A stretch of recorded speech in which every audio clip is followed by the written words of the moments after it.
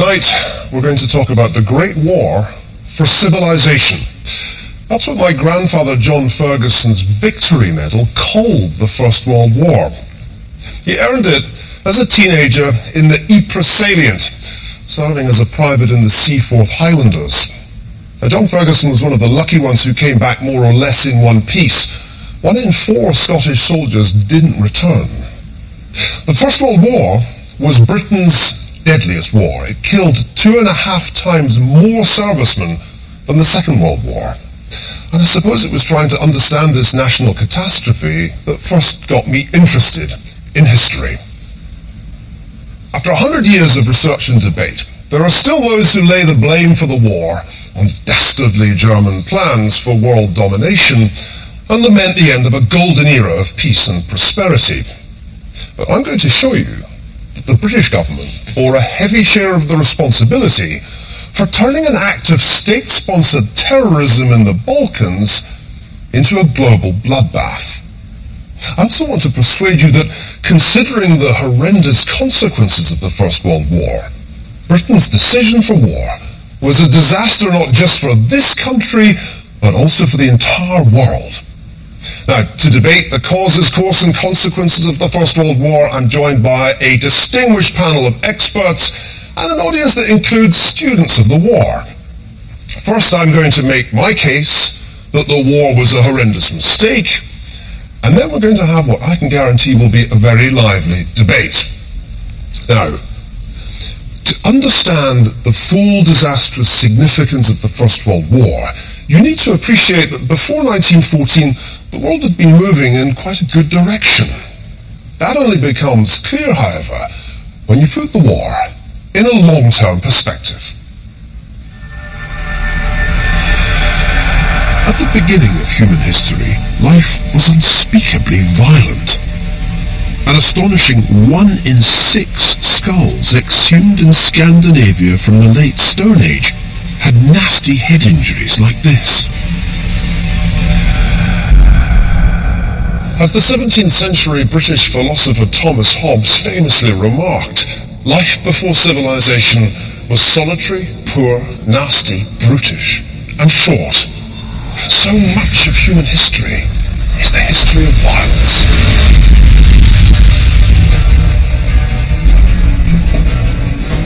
Even the most ancient civilizations were astonishingly bloodthirsty.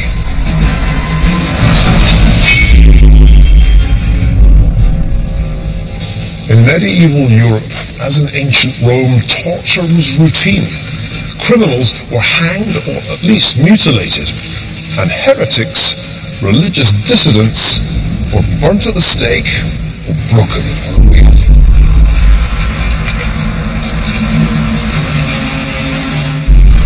War was frequent, at times even incessant. The Crusaders killed up to 1 million Muslims and Jews. The Spanish Inquisition claimed another 350,000 lives. The English fought the French for 100 years when they weren't fighting the Scots, the Irish, and one another. Even the 17th century, the era of the scientific revolution, saw the 30 Years' War, which killed at least 3 million people. Yet the long-run tendency was for violence to diminish. There was the most amazing decline in the European murder rate beginning around the 14th or 15th centuries as the multiple feudal territories were consolidated into just a few kingdoms. Then, in the 18th century, men grew still less violent, the Enlightenment teaching them to empathize with one another, to imagine themselves as the victims of violence. True, men were murdering one another less, but they were still engaging in the most organized form of violence, namely war. Britain was at war for all but 12 years of the 18th century. The American War of Independence, for example, or the French Revolutionary Wars. Nevertheless, the Duke of Wellington's decisive victory over Napoleon at the Battle of Waterloo appeared to usher in a new era. Aside from the Crimean War, Britain fought no European war for a century. Of course, there were plenty of colonial conflicts and wars of unification, not to mention the American Civil War. Still, by the late 19th century, contemporaries felt that the trend was away from conflict and towards commerce. Inventions like Marconi's wireless were integrating the world economy as never before. And this first age of globalization seemed to imply a new era of peace based on economic self-interest.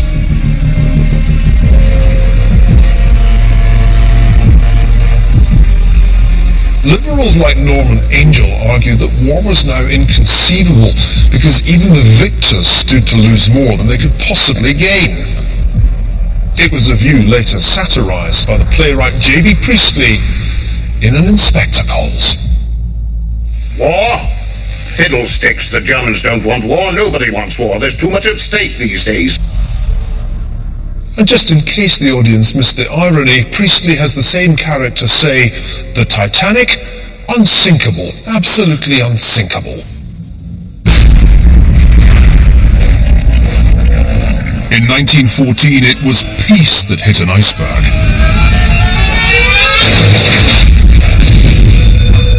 Hopes that war had become a great illusion were shattered by 4¼ years of global war. A staggering 65 million people from around 20 different countries were mobilized to fight. There were around 10 million military deaths and about the same number of premature civilian fatalities.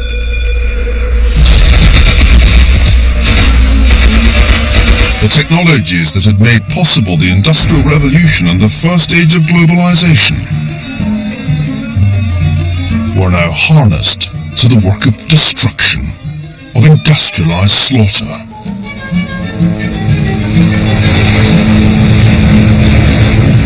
This wasn't war as the European powers had known it in the past. It was far more destructive than any previous conflict. Armies were bigger, weapons more powerful.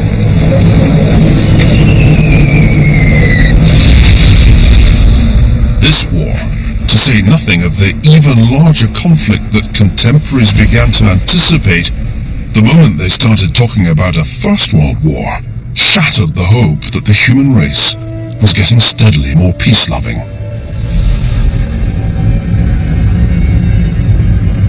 The First World War killed more than 10% of all men aged between 15 and 49 in at least 7 countries, including my own, Scotland.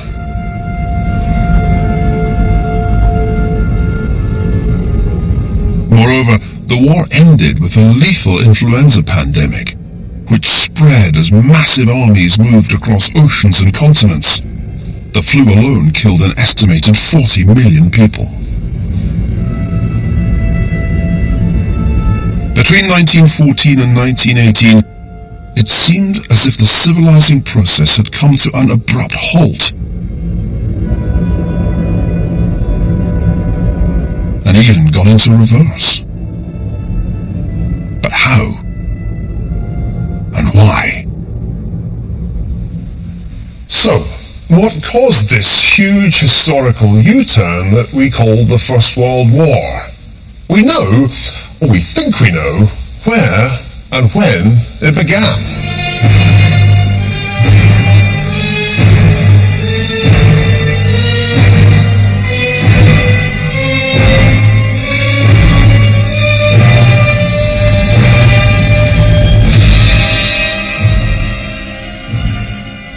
On June the 28th, everyone I think knows this, the Archduke Franz Ferdinand visited the town of Sarajevo in Bosnia. Bosnia is a... That was my hero, the great A.G.P. Taylor, lecturing about the causes of the First World War here on the BBC nearly 40 years ago. That lecture's a wonderful example of the way my profession works. Not long after any big crisis happens, the historians arrive on the scene, ready to piece together retrospectively the chain of causation that led to disaster, tracing the origins of the First World War back from the assassination of the heir to the Austro-Hungarian throne, to the Austrian annexation of Bosnia, and then back even further to whatever it was that caused that. Actually, Most people were completely blindsided by the war when it broke out. Probably the best informed people in the world, who were the bankers of the City of London, were paying much more attention to the danger of a civil war in Ireland. So how could a single assassination have such world-shaking consequences? After all, assassinations were pretty regular occurrences in those days. Why did the great powers of Europe line up in the way that they did, with Britain, France and Russia on one side and Germany, Austria and Turkey on the other? Because of alliances to which they'd all committed themselves? Because of the logic of their generals' war plans? Because of militarism, imperialism, nationalism, or some other ism? Or was it just that one of the great powers, the German Reich, seized the pretext provided by yet another Balkan crisis to launch a war of conquest? In recent years, the younger generation of German historians have come more and more to the belief that the Imperial German government was actually a driving force for war, and that the war which broke out in August 1914, far from being a war of accident, was a war of design, as one of them said, long prepared for. Well, the German historians, led by Fritz Fischer, argued that there was indeed a German bid for continental, if not world, domination dating back to 1912, if not earlier. Elsewhere, Taylor argued that an arms race, and in particular the war plans of the great powers, created a kind of unstoppable war by timetable. But once again, it was the German plan, the Schlieffen Plan, that bore the brunt of the blame. And yet there really is no iron law of history stating that all arms races must end in war. After all, the Cold War nuclear arms race didn't. And what about the three isms, imperialism, militarism and nationalism? A pretty important part of the case against Germany is the idea that these isms were somehow more widespread in Germany than elsewhere. But were they?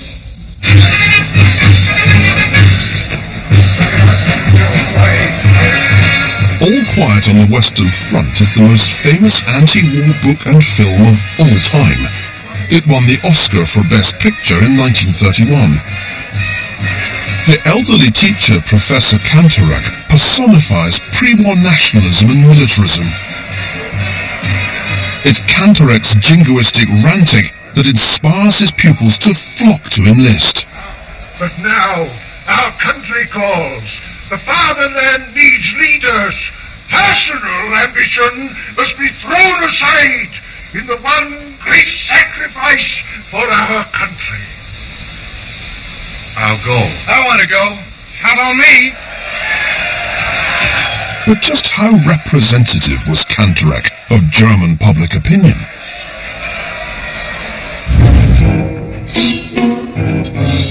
This is still our perception of Germany in the years leading up to the war. An ultra-militarist society hell-bent on conflict.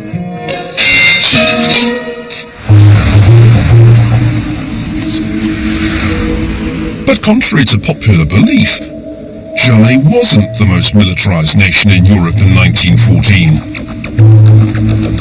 France was. In fact, the very term militarisme is French in origin. France spent a higher proportion of its gross domestic product on defense than Germany, and imposed peacetime military service on a higher proportion of its young men.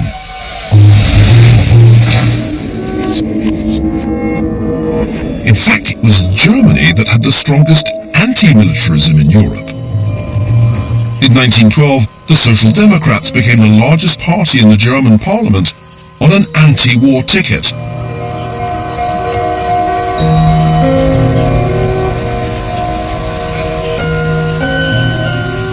Indeed, in a whole range of ways, Germany in 1914 was among the most progressive countries in the world. This is Berlin's Boulevard.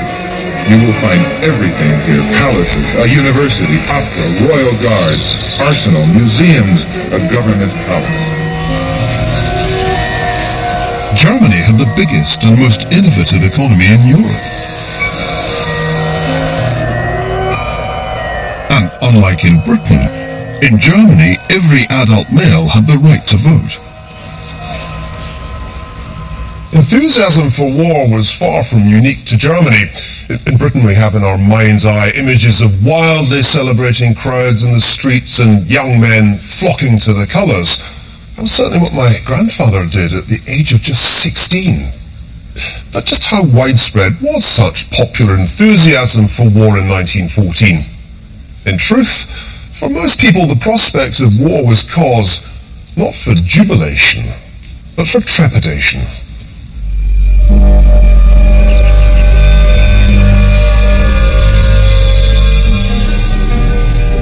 As war broke out, the British Foreign Secretary Sir Edward Grey stood at a window in the Foreign Office, watching the lamps being lit as dusk approached, and famously remarked, "The lamps are going out all over Europe.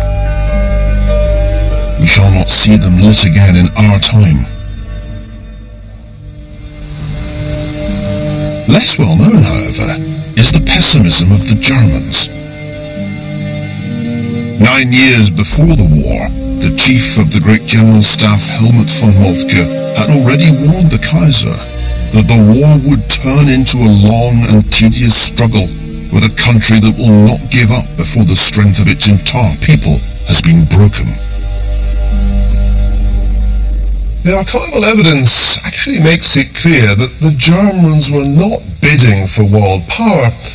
Rather, their main motivation for going to war was a sense of weakness, particularly with regard to the rapidly growing economic and military strength of Russia. And that's the most striking feature of the crisis to me. Almost every one of the major powers acted out of a sense of weakness rather than strength. Most of the dramatic phenomena that we historians study, not only wars but also revolutions and other big crises, are not the climaxes of protracted deterministic storylines. Instead, they represent the often sudden breakdowns of complex systems.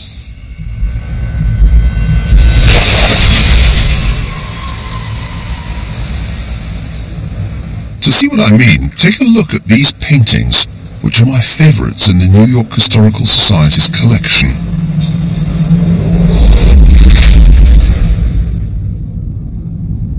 They're called The Course of Empire, and were painted by the American artist Thomas Cole between 1833 and 1836.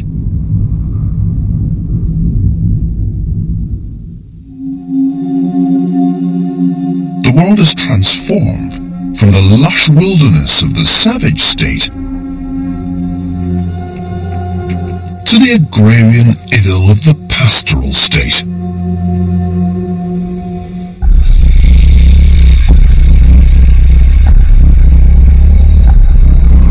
To the opulent citizen consumers of the consummation of empire.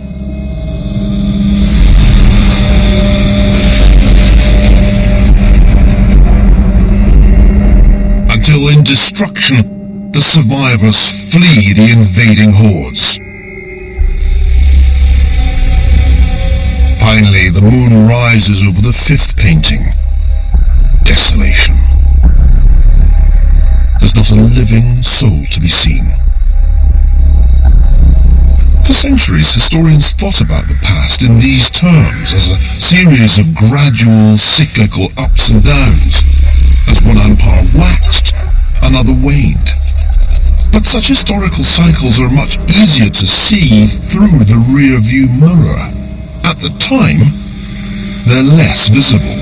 So let's ask ourselves, what if collapse comes suddenly, like a thief in the night? What if that's what happened to the international system in the summer of 1914?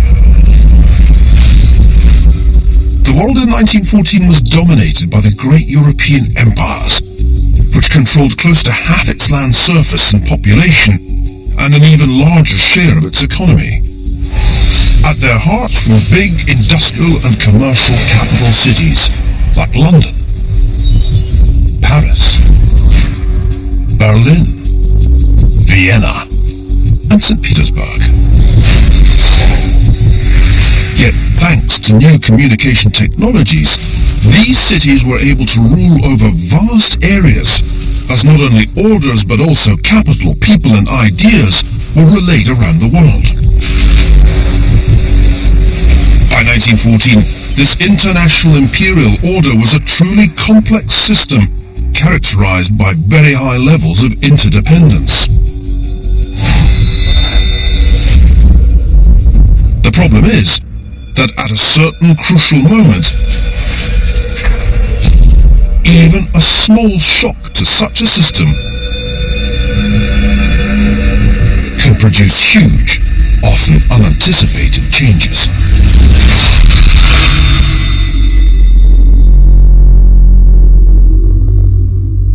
The weak points of this complex system were where the empires met. These were the nodes where a relatively small perturbation could spread a shock right the way around the world. In 1914, there were two nodal points that mattered. The first was the Balkans, where the retreat of the Ottoman Empire had created opportunities for Austria-Hungary and Russia to exert their influence over the weak nation-states of Serbia, Romania and Bulgaria. The other nodal point was Belgium, the artificial half-French, half-Dutch buffer state set up after the Napoleonic Wars to impose some barrier on France's northward expansion. Now, the important thing about Belgium was that its neutrality in a war was guaranteed by a treaty signed by all the great powers in 1839. So, the assassination in Sarajevo was the butterfly that flaps its wings in the Amazonian rainforest and causes a hurricane on the other side of the world.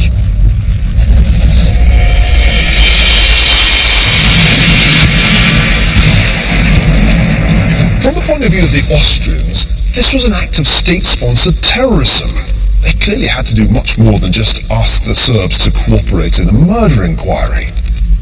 From the Russian point of view, 10 years after humiliation by the Japanese, this was a chance to man up, so they stood shoulder to shoulder with their Slavic brothers in Belgrade.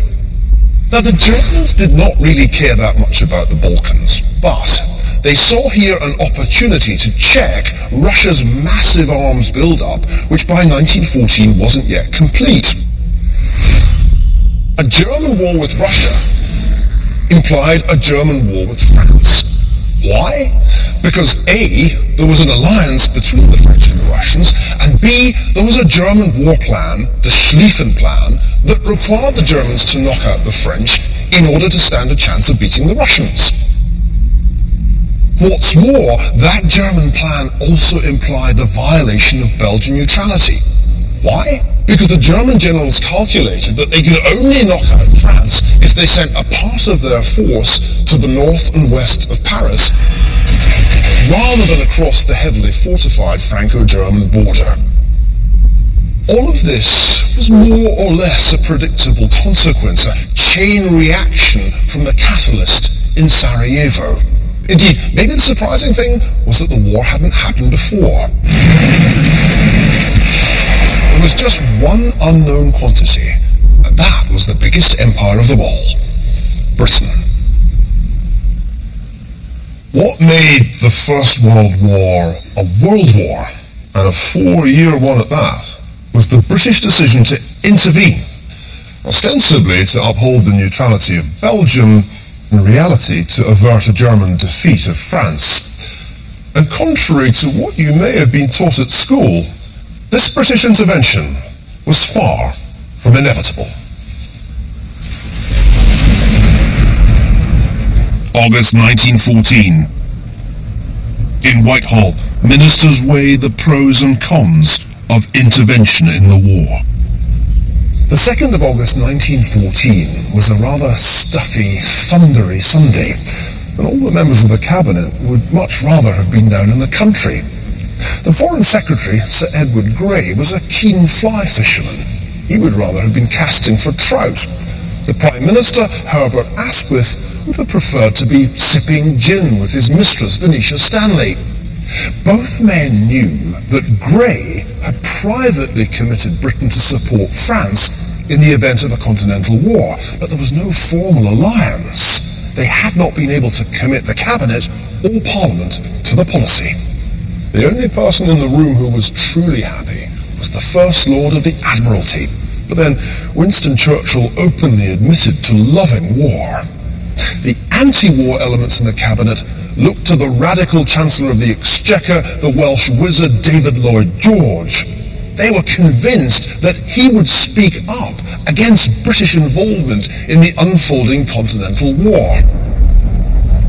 Britain's decision for war in 1914 was the result not of grand strategy, but of low politics. What kept Lloyd George silent and ensured that the rest of the cabinet lined up behind Grey, Asquith and Churchill was the realization that if they didn't, the Hawks would resign, the government would fall, and the Tories would be in. And the Tories were even more enthusiastic than Churchill for a war against Germany. If only those poor opponents of war sat round the cabinet table that day had been able to glimpse just a little of what lay in store for them, might they have acted differently? Well, we can't know for certain what might have happened if Britain had delayed intervening. Maybe the Germans would still have failed to break the French will to fight on. But I think the absence of a British expeditionary force would have been decisive. As in 1870, and as would happen again in 1940, even with British support, the French would have folded. After all, the opening 6 months of the war saw 500,000 Frenchmen permanently incapacitated, a shattering level of casualties. Without escalating British support, the war would have ended with a German victory in 1916, if not earlier. But then what? Well, the traditional answer to that question is that Britain would have suffered a disastrous loss of prestige and of power. Not only would perfidious Albion have left the Belgians in the lurch, now a superpower Germany would be able to build naval bases on the Channel coast. And yet there's absolutely no evidence from the period before the British intervention that the Germans intended to establish a long-term presence in Belgium. Left to their own devices, might they not have focused on defeating Russia, which was in fact their main objective? Now remember not to confuse the two world wars here. For example, Eastern Europe's Jews would have been much better off under the Kaiser than under the Tsar. And if the Kaiser's Germany had used victory on the European continent to annex Belgium, would that really have posed a fatal threat to the mighty British Empire, covering as it did quarter of the world, ruling not only the waves but also the international capital market? Britain would still have had the option to intervene when ready to do so. Could we not have bided our time to see how the continental contest turned out and to build up our land forces rather than throwing barely trained recruits at the German lines? When I reflect on all the young men whose lives were lost between 1914 and 1918, to say nothing of the horrendous cost of the war, I can't help feeling that the British cabinet made the biggest error in modern history on that sweltering summer Sunday. For British intervention in 1914 didn't just change the course and outcome of the war, it also changed the way the war was fought.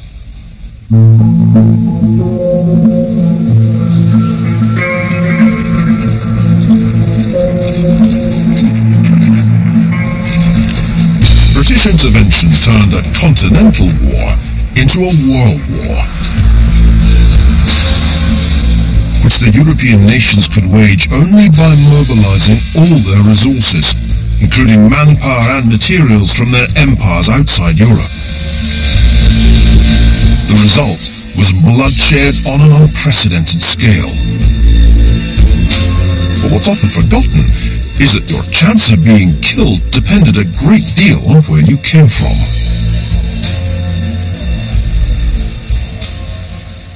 In absolute numbers, the French, the Germans, the Russians and the Austro-Hungarians lost by far the most men in the war. But if you put the figures in percentage terms, a very different picture emerges. Take the case of Britain and Ireland. Something like 6% of men aged between 15 and 49 lost their lives during the war. But that was by no means the highest percentage. In the case of France and Germany, the figure was above 12%. The same, by the way, goes for Scotland. But for Romania, it was 13%, and for the Ottoman Empire, 15%. And yet, by far the largest casualties in relative terms were suffered by Serbia, where around 23% of military-age men lost their lives. The contrast couldn't be more extreme between Serbia on the one side and the United States at the other end, where just 0.4% of military-aged men were killed. This was a world war, all right, but where you came from significantly influenced your chances of surviving it. British intervention also ensured a step change in the way the war was conducted. It wasn't the tank, much less mustard gas, that inflicted most of the war's casualties. The technological innovations of this war were in fact far fewer than those of the Second World War. Beyond the railheads, horses still hauled the supplies. Men still fixed bayonets. The real change was in this.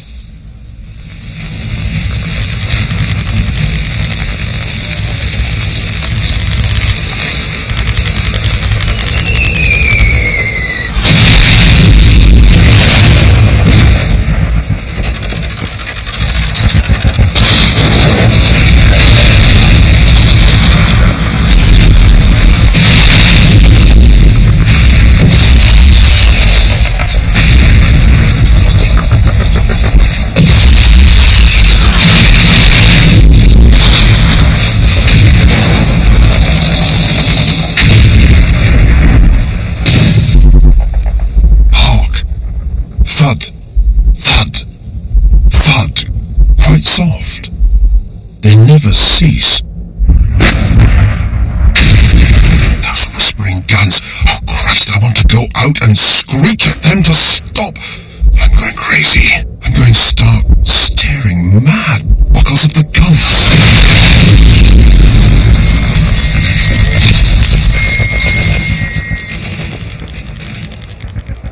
Well, that was the poet Siegfried Sassoon's electrifying repressions of war experience, written while he was convalescing in Kent, where the guns of the Western Front were still audible. And you've just experienced the sight and sound of 20 seconds of artillery shell fire. On the 21st of February 1916, before the Battle of Verdun, the Germans fired 100,000 shells from 1,400 guns every hour for 10 hours along an 8-mile front. The Germans called it Trommelfeuer, drum fire. The overwhelming majority of casualties in the First World War were caused by such storms of steel and explosives. Never before in all of military history had so much firepower been unleashed. And this was because of the way Britain's intervention had turned what might have been a relatively short and mobile war into a protracted war of attrition.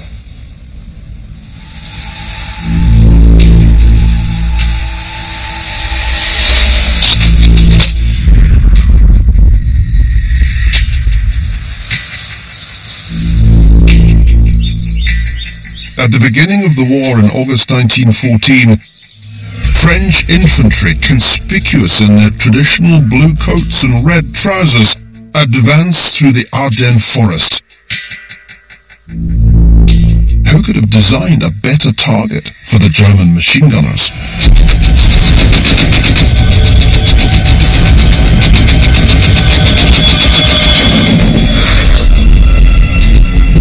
In just one day, 27,000 Frenchmen died. But with the British Expeditionary Force helping to halt the German advance at the Battle of the Marne in September 1914, the war soon mutated from this into this.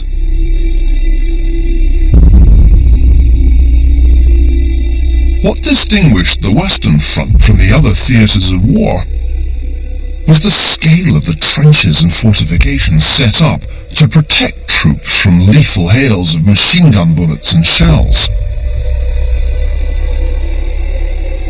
The repeated efforts by both sides to launch frontal attacks seem like madness to us today. Perhaps that's why so much of the literature inspired by the war has focused on the psychological traumas it caused.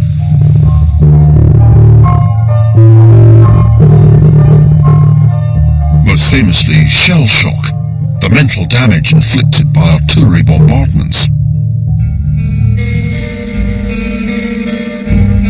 Yet the truly remarkable thing about the First World War is that despite the terrible conditions, only a tiny minority of men suffered mental breakdowns, or for that matter, deserted. The reality is that most men coped with the hardship and the danger. Why was that? Well, it seems that the threat of being shot at dawn wasn't crucial. Because they were so static, the armies of the Western Front could build the infrastructure to give the frontline soldiers the things they needed to make war bearable. Regular leave, tolerably dry accommodation, alcohol, tobacco, hot food, entertainment, and even sex, thanks to the French system of maison tolérée. Yet that is a necessary but not sufficient explanation for why the First World War just kept on going. Another reason was the growth of mutual animosity, even hatred. Men who lost comrades to enemy snipers or shells were seldom forgiving. "We just looks on you as vomit," one Tommy told a cowering group of German prisoners. And this may be the key to understanding why the First World War broke the trend of declining violence in the Western world. This new kind of industrialized warfare seemed to strip away much of the hard-won civilization of the previous centuries, and to expose the fundamentally violent nature of the male of the species.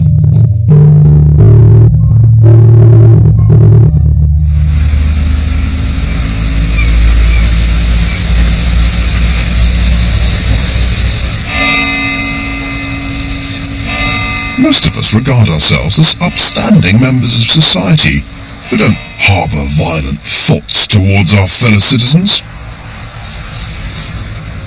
So the findings of Harvard psychologist Steven Pinker may surprise you.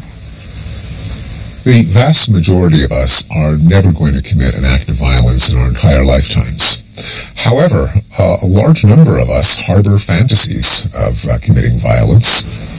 If you just do surveys of even university students and ask them, have you ever fantasized about killing someone that you don't like? A majority of them will confess that they have. And often people will lay out in their minds how they will cut or shoot or strangle or torture in theatrical detail their former tormentor or enemy. So what happens when these demons are taken to war? In modern wars, what often happens is that the nation-state gets defined psychologically as the in-group or the out-group, and we can project distrust, fear, prejudice against the enemy coalition.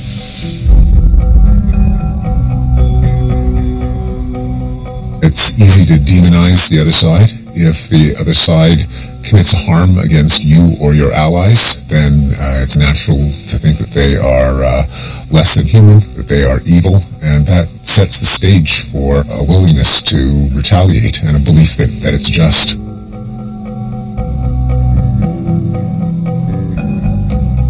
Then if suddenly the opportunity presents itself where they outnumber a member of the enemy, then savagery just can burst forth.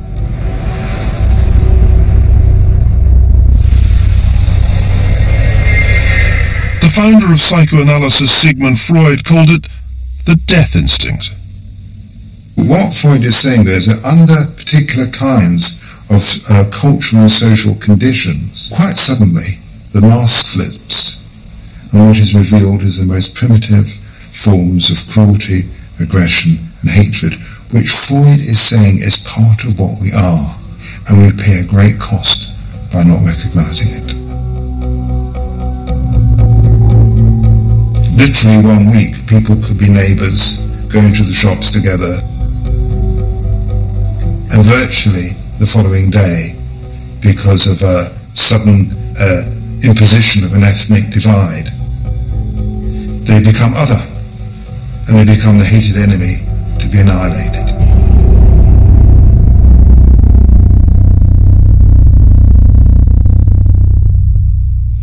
So the First World War was a turning point not only in the history of war, but also in the history of the human condition. It seemed to shatter the illusion of human progress onward and upward, and to confirm the most pessimistic views of our nature. Ask yourself a simple question. Why, if the war was so appalling, did it keep going for so long? The answer is that men got very good indeed at killing one another.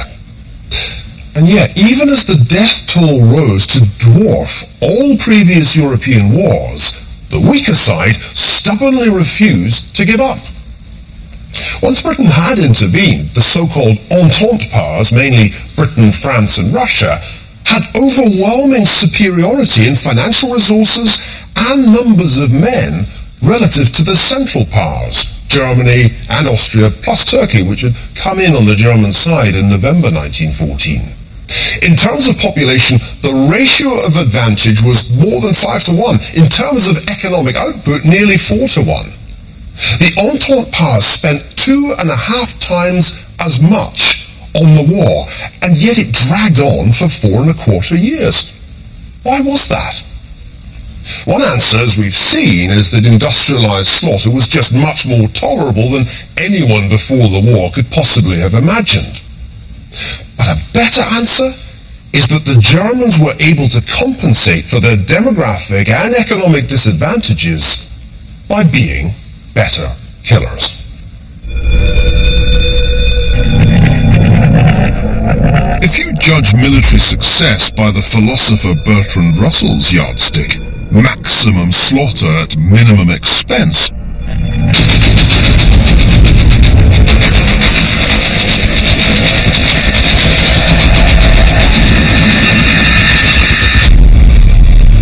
then Germany won the First World War.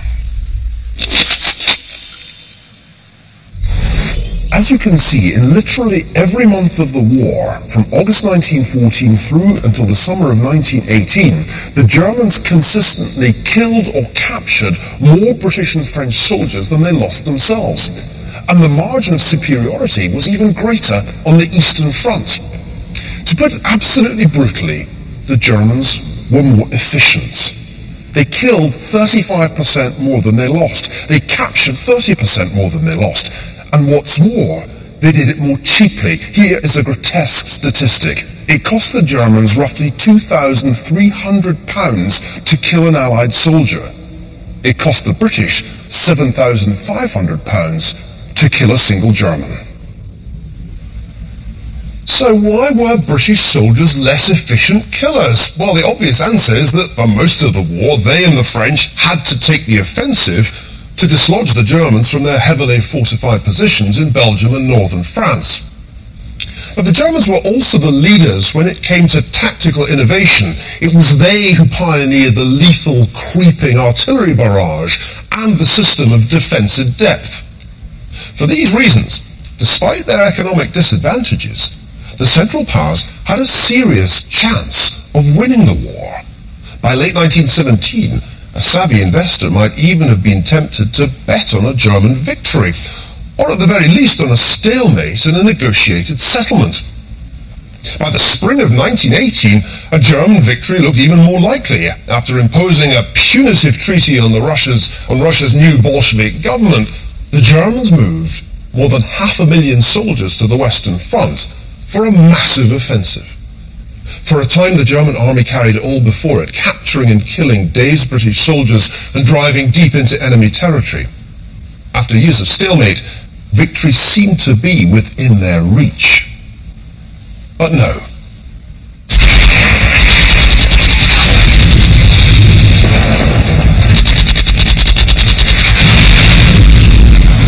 Just a few months later, in August 1918, the German army suffered what its commander admitted was its greatest defeat since the beginning of the war.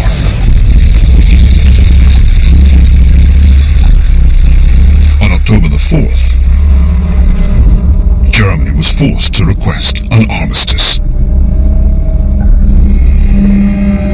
Many Germans reacted to their defeat with incredulity and anger.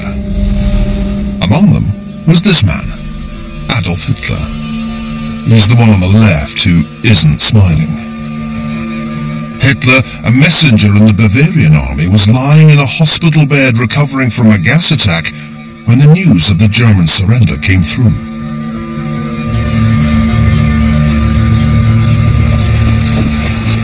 For Hitler, the only way to explain this extraordinary reversal of military fortunes was that the proud German soldier, undefeated in the field, had been stabbed in the back by Jews and socialists at home. Let's see why he was wrong. One obvious answer to the question of why the Germans lost is that in 1917 the United States joined the side of the Entente powers.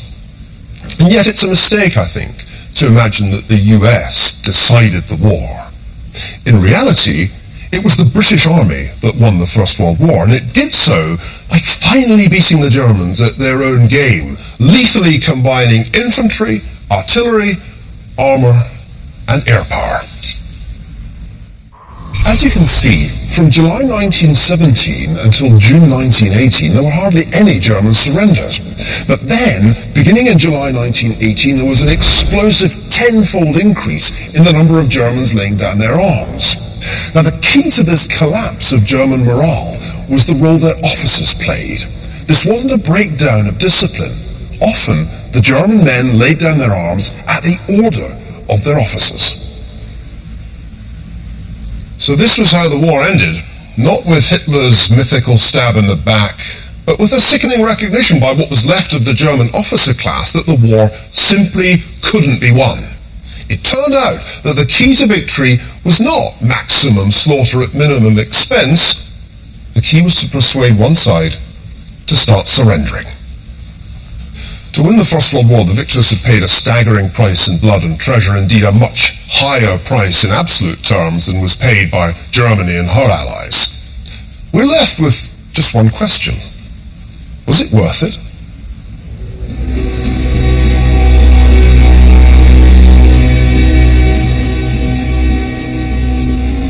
Imagine a country which has lost 22% of its territory,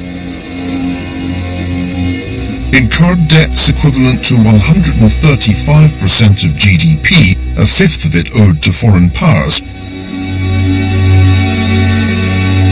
where inflation and then unemployment have risen to levels not seen for more than a century, and which is in the grip of an unprecedented wave of strikes.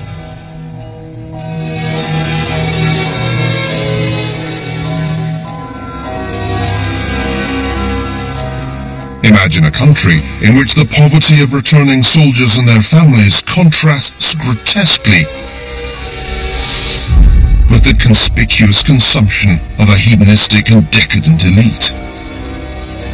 This was not only Germany in 1918, it was Britain too.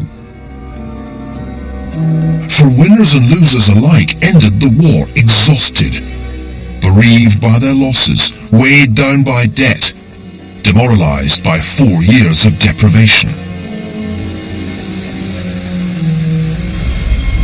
And for what exactly? At the beginning of this program, I said that the First World War was the great turning point of modern history. Well, now I hope you see why.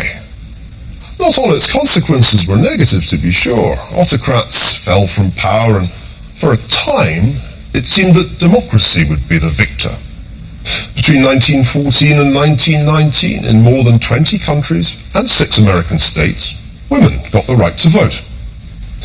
Nevertheless, the war ended the illusion of a world steadily growing more peaceable and civilized. It transformed war in its scale and its nature. Itself born of a terrorist act, it brought forth chemical weapons.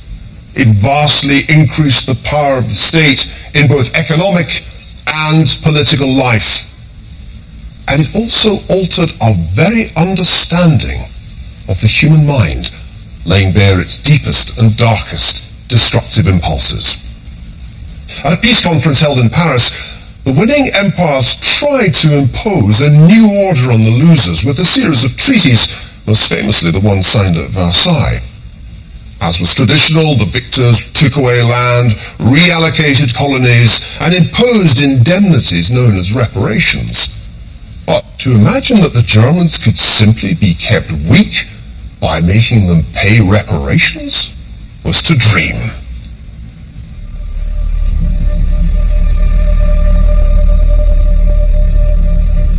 The war had been sold to the American public as the war to end all wars, and yet in the subsequent decades the violence was more or less unceasing. In the ruins of the Russian Empire, a civil war raged that claimed millions of lives. Meanwhile, in what was left of the Ottoman Empire, what had begun with the genocide of the Armenians continued with the ethnic cleansing of the Orthodox Greeks. In the Far East, in the Middle East, war raged on, long after the guns of the Western Front had fallen silent.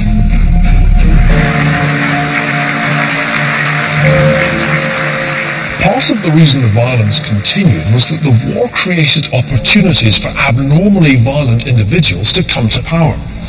Without 4 years of slaughter, it's very hard to believe that a psychopath like Stalin could ever have come to rule over Mother Russia. But for the First World War, Hitler might have ended his days as an obscure postcard painter in Munich. It took the war to create the two inhuman ideologies, Soviet socialism in one country and German National Socialism.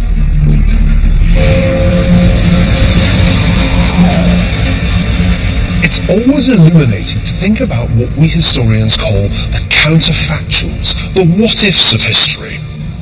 What if the British cabinet had decided not to intervene in 1914 and to leave the French and the Russians to fight the Germans on their own? Would there have been even one world war, never mind two? And what would Europe look like today if the Germans had indeed won that limited continental war? Well, perhaps the answer is just a little bit like this. A Europe dominated by the German economy. What's more, the German Chancellor's proposal for a European customs union, which was one of Germany's stated aims after the war had begun, was to a remarkable extent an anticipation of our own European Union. Except, of course, that our EU is the product of peaceful integration, not war, and Angela Merkel is a lot less scary than Kaiser Wilhelm II. Well, Britain's decision to enter the war of 1914 wasn't merely tragic for the hundreds of thousands of British men who lost their lives. I believe it was a catastrophic error without which the era of totalitarianism couldn't have come about. This isn't to denigrate the sacrifice of the men and boys who laid down their lives for their countries. It's merely to suggest that we need to learn the right lessons from history.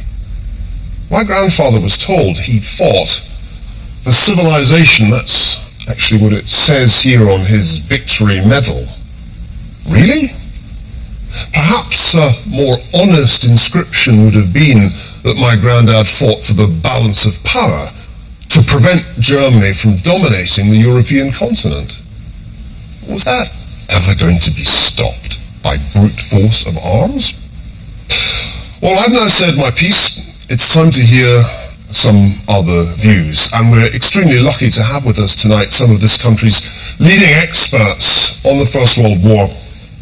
Gary Sheffield, I'd like to go to you first, if I may. Was Britain right to intervene in August 1914, given how limited its land forces at that point were? I think Britain really had no alternative but to go into the war in 1914, because I must say I fundamentally disagree with your view of the essentially benign nature of if a German victory had occurred.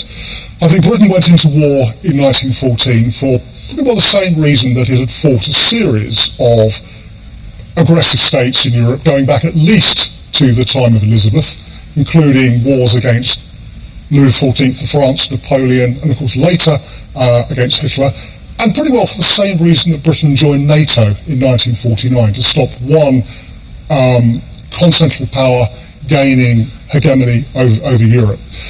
I can buy that. Okay. I can buy that. But if you think of just one of those parallels you just drew, the one with Napoleon, Britain didn't immediately send large land forces to the continent. In the case of revolutionary France and Napoleonic France, we waited, and we didn't actually deploy a large army until 1809, relying up until that point on financial and also on naval power. Can I go now to Hugh Strachan, if you'll forgive me? We'll come back to you, of course. Hugh, do you agree with Gary's point that Britain had no alternative? Would it really have been a catastrophe to have let the Germans win a limited continental war sometime after 1914? Why have you decided to call it a limited continental war? Well, tell me why it would have been unlimited. Well, it seems to me a war between major powers within Europe is inherently unlimited. The ambition for a limited war is Austria-Hungary's ambition for a limited war in the Balkans. But the fact that the war has widened by the time, or the incipient war has widened by the time Britain enters it, does change the complexion radically. And I think you've got to also take on board Britain's imperial position. You present Britain as widening the war because it's an empire. I would argue very forcefully that Britain is trying to limit the war because it's an empire.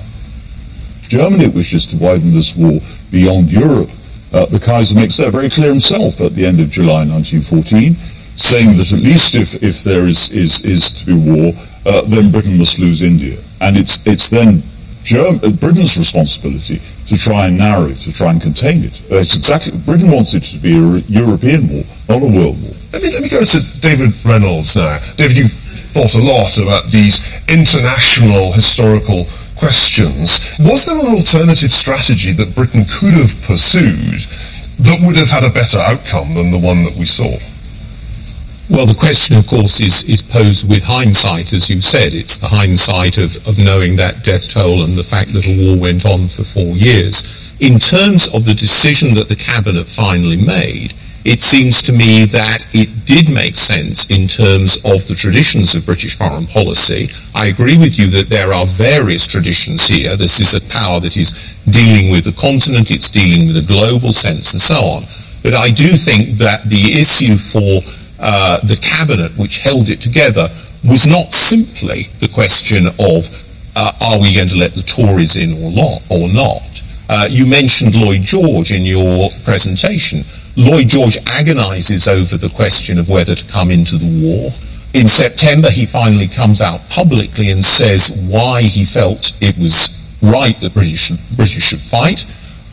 Obviously the kind of speeches made in September have an element of propaganda about them, but they reflected Lloyd George's strong personal opinions, and he said we are now fighting against what he called the road hog of Europe. The Prussian Juncker is the road hog of Europe. He's driving, as Lloyd George put it, little 5'5" nations off the road, like Serbia, Belgium, and so on. Lloyd George had been a Welsh nationalist in the 1880s. He stood up for the Boers against the British in 1899, but now he felt that the British were essentially right on the issue of power politics, but also on the issue of morality.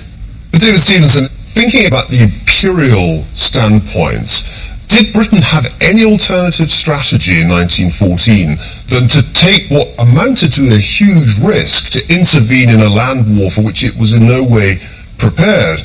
from the vantage point of 1918, it surely hadn't been very good for the British Empire. You're not making a moral or an ethical point. Of course one can look at these 1 million dead, the pictures that you've shown us. One can say, how on earth could that have been justified? What could possibly have been sufficient to explain or to justify that level of sacrifice and suffering? But I don't think that's your starting point. Your starting point is a political point, that this was a mistake, this was an error, that in other words, that choices existed and the bad choice was made. But what you miss here, I think, is where's the fundamental problem, is your comparison of a possible scenario of Europe settled on the basis of a German conquest and victory in 1915, as against the settlement that actually emerged in 1918. I think you're much too benign in your interpretation of what a Europe under German domination in 15 and 16 would have looked like. Your question, it has to be whether a Europe based on German military power, domination, vassal states, which is the language used in German terminology and planning documents, is that really like the European Union that we have today? However much you may disagree or dislike certain features of it, I don't think it is. I don't think it was a stable basis. David, I noticed as you were talking, Heather Jones, nodding when you said that a German victory would not have had such benign consequences, and that seemed a really crucial point. We're trying to imagine here a world that didn't happen, a world in which Britain doesn't intervene. Heather Jones, what do you think a German victory would have looked like, especially one that had come much earlier than the ultimate end of the war in 1918? What we're looking at is really a very ruthless occupation of Belgium. The invasion itself has been very ruthless. We have 6,400 Belgian and French civilians, women and children, quite young children, shot by the invading German troops. And the actual occupation which follows is also extremely ruthless. Civilians are deported to work in German war industries against their will. Women are deported from Lille to work on the German war effort. This kind of Europe that you're envisaging that the Kaiser's Germany would have created would have been something really quite oppressive in the East as well, in the Baltics, where we know that there's a very oppressive occupation as well. I mean, this is a Germany that goes to war where the parliament has no control over who is in government. Government is chosen by the Kaiser. Where by 1916 we have a military dictatorship headed by the generals Ludendorff and Hindenburg. It's not a benign Germany. This was a very ruthless invasion from the start. It aimed at increasing German power. Germany wanted to become an empire, and it saw France and Britain as having achieved that. Just before we go to the audience, I can't resist getting a German perspective on this. John Jungklausen, speak for Germany. Let me, yes. Well, I think what we tend to underestimate in this discussion quite easily is the importance of the economic growth of Germany after 1871. Germany's nationalism was not least bolstered by this extraordinary economic growth that the country experienced. The growth was such that it spurred a kind of nationalism on and let the Kaiser ride ahead. But I think had it been for a German victory early on, it would have been returned to a degree of economic sense, I think, a degree of what makes sense to grow the economy further rather than to oppress smaller countries. Well, this is the moment that I'm going to turn from the experts, I'll be back, to the audience. In 1914, the people who made the argument that I'm making were the people of the left.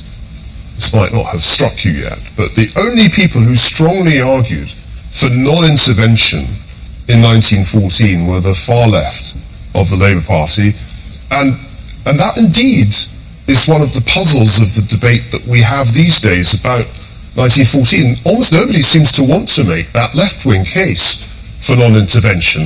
Is there anybody here who buys the idea that Britain should have stayed out, or are you all convinced by the majority of the panel that we did the right thing to intervene in 1914? There's a lady there in a nice red jacket. Can I just say, I think the problem with your broad brush and drawing the relevance for today is you've actually done it with certain inaccuracies that our panel have pointed out. The first is the idea that if Britain hadn't gone in, it would have been a small-scale conflict, and that's been answered. The second is this preposterous, and you call it playful, idea that if Germany had imposed its customs union, it would have been like the EU. I mean, that I think is actually quite a damaging sort of argument and modern analogy to make. So although I'm not against your counterfactual ideas and your popular interpretations, I think you must do it with a level of accuracy, dare I say. Well, of course, there's a very big difference between speculation and fact, and we can none of us say factually what would have happened if Britain had not intervened. In that sense, it's not about accuracy, it's about interpretation. And as for the parallel with the European Union, I said quite deliberately that was playful, but it's designed to make us think. After all, are you telling me that Germany doesn't dominate the European Union? I think it's actually, tell that to some I think it's actually rather irresponsible of you to be playful about, dare I say, a serious subject, you know? Why is it irresponsible to ask a question about whether it was worth the United Kingdom fighting for 4.5 years, sacrificing hundreds of thousands of lives, if the net result is not profoundly different from the one that we've ended up with? I mean, that fundamental question, was it worth fighting to resist German domination of the European continent, doesn't seem to be facetious at all. It seems to me highly relevant today.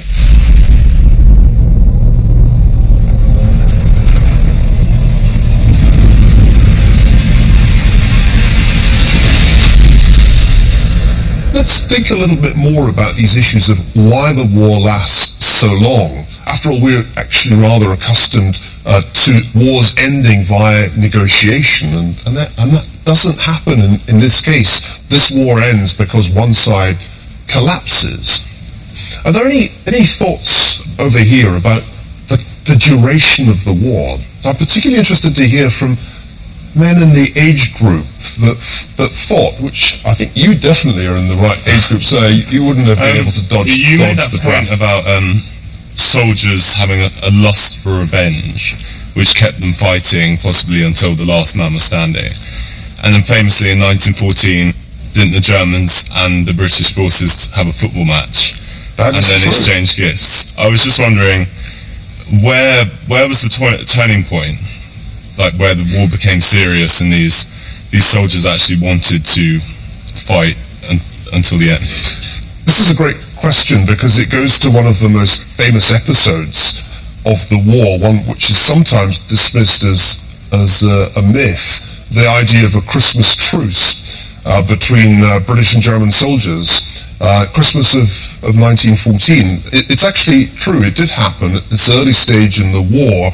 Relations between the two armies were sufficiently good that they actually fraternized in no man's land. And although there were still some snipers taking potshots, it was a pretty dangerous thing to go and celebrate Christmas in no man's land. I don't recommend it if you ever find yourself in that situation. It didn't happen again.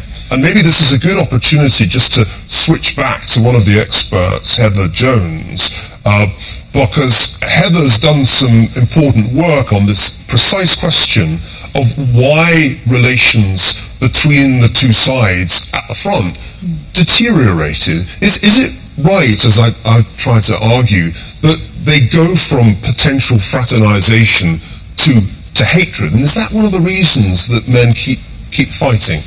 Heather Jones. Well, I think there's many reasons why men keep fighting. One of which is small group camaraderie, the simple fact of fighting for the man beside you. Another reason is a sense that actually there's a need for vengeance, as you said. I would agree with that point, that if one has been in battle and seen friends killed beside you, it gives an impetus to continue fighting. The other thing is simply by 1916, it is a different war. It is a different type of battlefield. It's industrialized. Many of the men are actually killed at long distance by artillery shells. They don't actually see those who kill them. So a lot of the killing is actually anonymous in the First World War. You don't actually have to have extreme enmity for your enemy to participate. You simply are in a trench being shelled from above. So there's a number of factors, and I would argue it's an interactive process. Gary Sheffield, why do men keep fighting? I would like to add to that. I spent a lot of time going through contemporary letters and diaries, trying to understand what maintained British troops' morale and motivation. And the simple fact is a lot of them looked at the devastation in Belgium and France and saying, we're fighting so that does not happen at home. David Reynolds, let me come back to you for a moment. When I try to imagine alternate endings to World War I, one of the questions in my mind is whether it reaches a point when diplomacy is no longer possible because there's just too much damage being done, because the body count is just too high. Do you think that's true? And does that tell us something important about the nature of war and diplomacy? Can you reach the point when negotiation is no longer an option? I think you can, probably. For example, Lord Lansdowne, who had been a former Foreign Secretary, in 1916, first privately and then in public, raises the question, is the body count, as we would now put it, worth carrying on this war for? Have we gone too far? And Lansdowne's question is pushed on one side because I think it's almost politically impossible to say, okay, we'll now call it a draw. We've had so many thousands, hundreds of thousands of people killed, but we'll call it a draw. So that there is a point at which I think diplomacy ceases to be an option.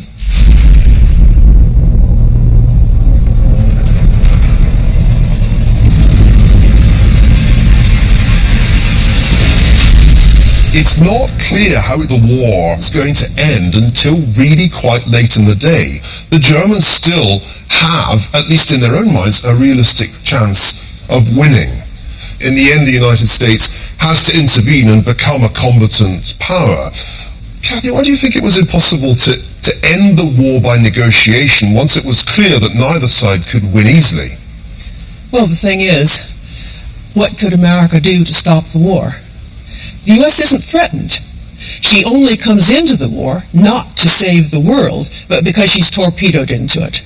I myself don't think she would have joined the war if she hadn't been torpedoed into it, no matter what Wilson wanted. But just to be clear, it's the Germans sinking of American ships using their submarines that's decisive in bringing the United States into the war? Yes, I think so. Wilson won his election in 1916 by saying he was the man who kept us out of war and so forth. But once the U.S. is in the war, the U.S. is the rising power. It hasn't been killing and being killed for the previous 3 years. It has a massive industrial machine, thanks to all the goods it's been doing. It has the money. All the others are running out of money, and it has an endless supply of Idaho farm boys. It provides morale, as well as manpower, money, and armaments. And so therefore, when you're in that sort of position, Wilson says, now that they're financially in our hands, they'll have to do what we want to do. I was going to go to Gary Sheffield at this point and say, what do you think the American role was, not only in terms of the diplomacy, but perhaps more importantly in terms of the fighting in the final phase of the war? Was it decisive? On the United States' contribution to victory, I'd agree with Cathy. I think actually their morale impact is huge, both in boosting British and French morale and depressing that of the Germans, who suddenly realise there's a couple of million men coming in the field. That's too many, to quote a German soldier at the time. The war came to an end when the British Army, and you put the stress on the British Army, raised its effectiveness and was able to match the Germans and overmatch them at their own game. Now, I think what should be clear from the way the discussion is going is that you need to see that in the context of American intervention, and in particular, what you need to bear in mind is that sure, the British Army became more effective. Most of that effectiveness was already there by 1917. It was being matched by increases in German army effectiveness. So in effect, if you look at the Battle of Ypres, Third Battle of Ypres in 1917, the British Army was probably doing more damage to itself than it was to the Germans. Complete change by August 1918, and what's happened in the middle, which you mentioned, is the Ludendorff offensives, in which the German army essentially wears itself out, and the morale in German army is actually cracking well before August 1918 because of those offensives. But why were those offensives launched? Because of the German fear of American troops arriving en masse in the autumn of 1918, and therefore the Germans not just staying on the defensive, but going on to the attack. That's where American intervention is crucial, plus the financial factors that have been mentioned, plus shipping, plus Navy. Without the American intervention, I think the best outcome one can see for the Allies is probably some kind of unfavourable draw in the autumn of 1917. Yeah, so British armies plays a part in the August 1918, but only as part of a much larger coalition effort. Heather Jones, do you buy that argument that in fact it is the home front that's decisive, in the sense that the German home front is hungry, if not actually starving? How big a part did that play in the ultimate German collapse? Actually, what's striking is how long the German home front holds out despite the blockade shortages in 1918. We know that there's hunger and there's real difficulties on the home front in the spring of 1918, but with the hope of victory that they have through the Ludendorff offensive, they're prepared to hold out. It's only when the news comes in October, and it's a shock to the German population because of censorship, when they suddenly find out the extent to which their armies are being pushed back in France, that their morale crumbles. So the army defeat comes first. And I'd really like to emphasize here the French. The initial rise in surrenders in 1918 by German soldiers is actually General Mangin's offensive at the end of July 1918 by the French. Amiens is the second strike. Going together, they pummel the German army back. It's not the case simply of the British doing it alone. And I think that's very important to really highlight that there. David Reynolds. There is a real debate in the autumn of 1918 about whether to go for an armistice with the Germans, to allow them to accept that, or whether to push on in, as Foch, for example, the French Marshal would want to do, push on into Germany. And that's the question where the issue is being weighed up against a clear-cut victory in which the Germans are seen to be defeated on their own soil, against the extra tens of thousands of men that would die if we did that, and how would we justify that at home? We know from military historians that they very much had lost, and that's exactly why they sought an armistice. Heather Jones. Ludendorff and Hindenburg realized the war is lost militarily, so they turned to the civilian politicians from the more liberal parties in the Reichstag who've wanted democratic reforms in the Kaiserreich for a long period of time, and who in fact supported the war only as a way of getting leverage to get those reforms. And they turned to the civilian politicians and say, you take charge now, you will negotiate the peace with the Americans, who Germany believes to be more favourable to them than the British and French, and therefore the civilians will carry the blame for suing for peace. And that's effectively what happens. It's masterminded really very cleverly by Hindenburg and Ludendorff. David Stevenson wants to jump in at this point. Yeah, David. the thing that makes all this possible is the German High Command's acceptance that military victory, either by offensive or defensive means, is now out of the question.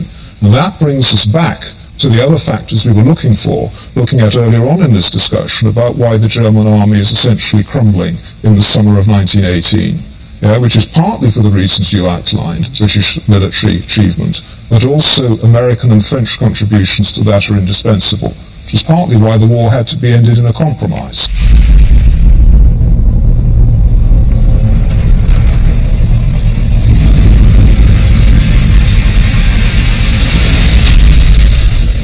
This is maybe the right opportunity to shift our discussion to the consequences of the war. We think about the law of unintended consequences, which is probably the only law of history that I've ever recognized. It's extraordinary in the way that it operates here. Nobody in 1914 really sets out to blow up the Austro-Hungarian Empire, to blow up the Ottoman Empire. Nobody really sets out to drastically alter the nature of political systems all over Europe, including Germany and Russia, and yet that's the end station, a fundamental redrawing of the European map.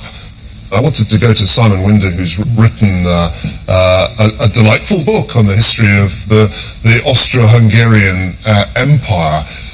Did its collapse, its disintegration into different national component parts, represent a good outcome from the point of view, say, of the British who had perhaps not intended that outcome? Well, I think it's one of the key catastrophes which really sows the Second World War. You can see the Second World War looming from this, that once you have the central of Europe broken into small pieces, given, as you said earlier on, that these are not rational states, and you can just see this horrible rubble forming across Europe, which really negates the whole nature of the victory of the First World War. The Allies don't really win because they've simply created such a pressure cooker over these 4 years that the centre of Europe breaks into pieces, and those pieces effectively feed straight into Hitler's fantasies, and they feed into communist fantasies, and a kind of horrible micro-nationalism which is way outside Britain's control. This is a moment to go to the audience and see if there are any Leninists who want to agree with me that this is ultimately an imperialistic war, a war that's to be understood in terms of empires rather than, I don't know, the rights of plucky little Belgium. There's a young man there who wants to make a contribution. Yes, please. What I'd like to know is just where would Britain be today had the war not happened, had it gone differently, had the Entente had a more sort of decisive victory, and would the empire still exist today, or how long would it have taken after 1918 for the empire to disintegrate? Well, like any counterfactual question, we can only really guess. But it seems to me the right kind of question to ask, given that by intervening in 1914 in the way that it did, Britain ensured that it paid a very, very heavy cost, not only in terms of lives, but financially too.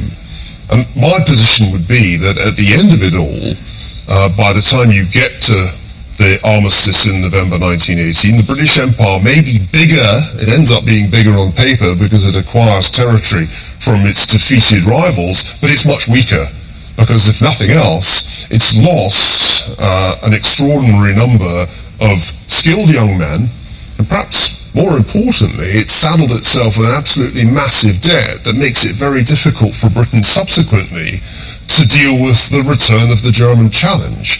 So my answer to that question is, in many ways, that by intervening in 1914, the British Empire ends up hurting itself more than it strengthens itself. Now, I'm absolutely sure there are members of the panel who will take a very different view.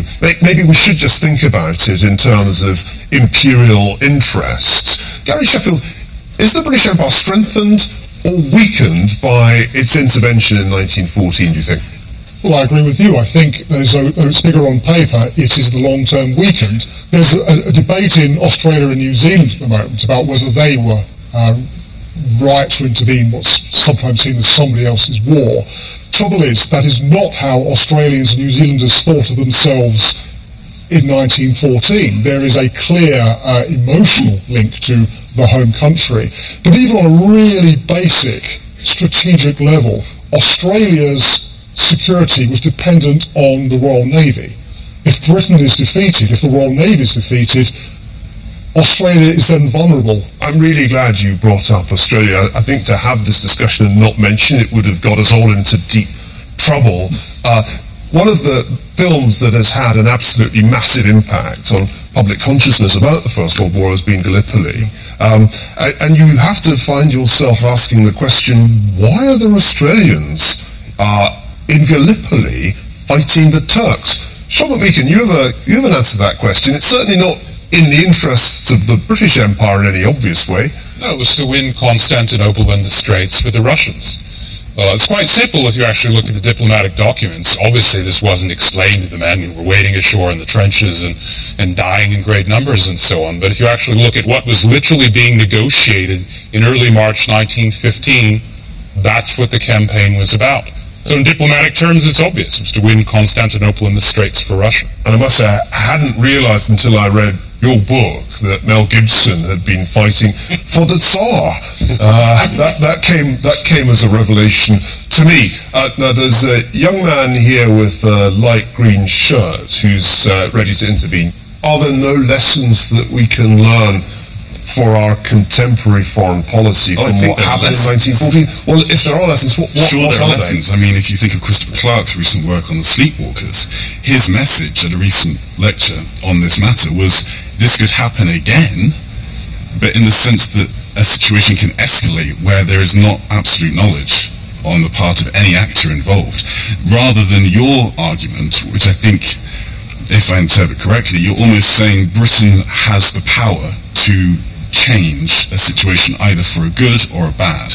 And I think you're making the terms and the possible outcomes on either side too easy. Well, in Chris Clark's book, he makes the argument that the great powers sleepwalk into the war. It's the consequence of bad decisions and miscalculation, and that I think he's quite close to my view in The Pity of War, that it's a huge mistake and everybody's making it. But isn't there an important lesson for our time there? That you can end up making a very big war by mistake. And I think it's worth maybe in the concluding phase of this discussion just thinking about the wars we've seen in recent times, none of which has produced a world war, thank God, but that doesn't mean it couldn't happen. Is there a sense in which we've learned from the events of 1914 enough not to make those same mistakes again? Or are you inclined to agree with the majority of the panel that in the same kinds of circumstances, Britain would be right to go to war? Kathy, what are the lessons for our time in terms of how foreign policy should be made and when military intervention is justified? Well, there are no great principles on that, but I do think the real difference here between going to war then and now is that we would know a lot more. The benefit, shall we say, of the intelligence relationship and signals intelligence and so forth is that belligerents would know a lot more what's going on. The real problem, 1914, one of many real problems, is that people didn't know what was happening. You knew in general terms, but British Foreign Office didn't know what was happening in the German Chancellery, for example. Well, one thing's for sure, the United States knows what's going on in all the chancelleries in the world. I was merely going to contribute that very point, in fact. But the point still remains, I think, is that there would be less blindfolded stumbling into war now than there was then. David Reynolds, could we stumble into a great war today, or have we enough intelligence to avoid it? No, I'm not sure that we have enough intelligence, but I think it would be much harder to sustain a great war in the way that happened then if you think of the conflicts we've been through recently with embedded reporters, with soldiers themselves taking their own pictures of a war. The divorce between the home front and the war front is much less than it was then. So I think part of what is fascinating and still problematic about this war in a way that isn't true of 39-45 is, your title is the Pity of War, Wilfred Owen's phrase, but it's the mystery of war in a way. It's this question, how could those 37 days develop in the way they did? There's a whole range of structural issues that we as historians study, but there's also these amazing areas of contingency. You've played with those. You've teased us in a sense with your counterfactuals. But the reason you can do it is because this is a war whose ending is still going to be debated for another century, whose beginning is going to be debated for another century, whose ending is going to be debated another century, and that I think is this. It brings out again this strange mixture of big systemic forces and then contingent decisions. And that's true of almost every conflict that we will get into small scale in the next 100 years as well. Strawn, if you think about the wars that have happened recently, it's been a striking feature that they haven't escalated. But we can imagine, can't we, situations in which they could have. Is there a danger that we could see something similar? It starts off small, like Serbia and Austria-Hungary, and then it becomes much larger. Could one see an analogy anywhere in the world in the last 10 or so years where that might have happened? Well, I think you can certainly argue the case for possible escalation. You've asked rhetorically several times, what is it that this war tells us, and how does it appeal to us? And I would say, actually almost in contradistinction to the gentleman who raised the point about the Second World War, that this war is more powerful for us precisely because of the ambiguity about its causation. Because that has a resonance for us today too. When is it right to go to war? When is it wrong to go to war? Is something that we still wrestle with. I mean, David Stevenson's absolutely central point about Britain being faced with two evils, and which one is it going to go for, which is the lesser evil in the circumstance, is something that should have great power for us today, because many of the situations which we find ourselves in are exactly that, and that is always the true moral dilemma. If there really were a simple answer not to go to war, then in most cases, of course, war would not happen. But we confront ourselves far more often with situations where we have to weigh up, particularly when we use humanitarian intervention, for example, as a case for possible action. Well, maybe that's an appropriate note on which we draw this discussion to a conclusion. I hope that people in China and Japan are listening to what you're saying, Hugh, because if there's one place in the world I could imagine something escalating from a small conflict to a big one right now, it's probably in East Asia. Well, so much for the Great War for Civilization. From my vantage point, I must confess, the First World War still looks more like a disastrous civil war within Western civilization. It not only killed more than 10 million people, it also shattered the global economic order and made a mockery of the idea of human progress. History is trying to teach us something important here. It's trying to teach us that big wars can have such small causes that they go unnoticed until the wars begin. That globalization is a complex system that has collapsed once before. That strategic choices are best made before rather than in a crisis.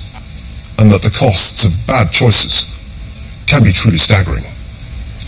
You can't learn from history just through pious commemoration. Maybe, just maybe, after 100 years of rationalization, dare I say denial, it's time for us to make the admission that maybe the Great War was a great mistake.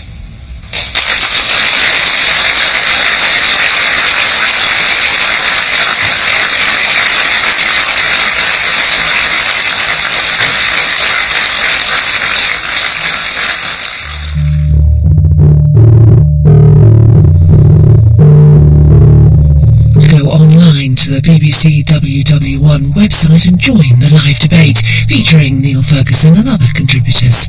And you can also listen live to Stephen Nolan discussing the pity of war with a panel of historians. That's on BBC Radio 5 Live.